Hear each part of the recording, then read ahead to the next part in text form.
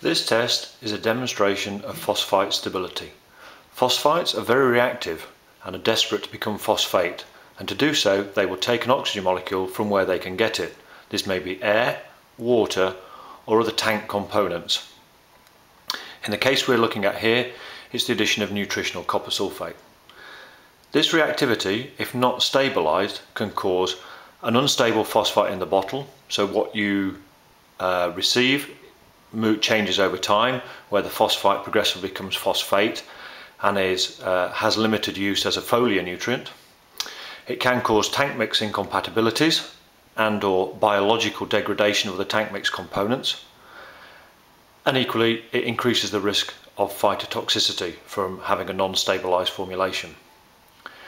Nutri-Phite is the only stabilised phosphite from the University of California, and combined with a unique PGA metabolite to increase nitrogen efficiencies.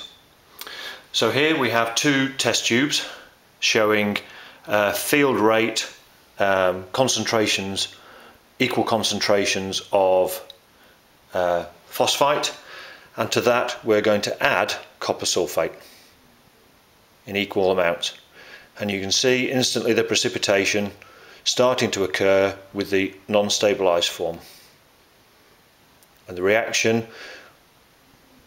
as turning the copper to copper hydroxide, whereas in the Nutri-Phite, in the stabilised formulation, it stays as copper sulfate.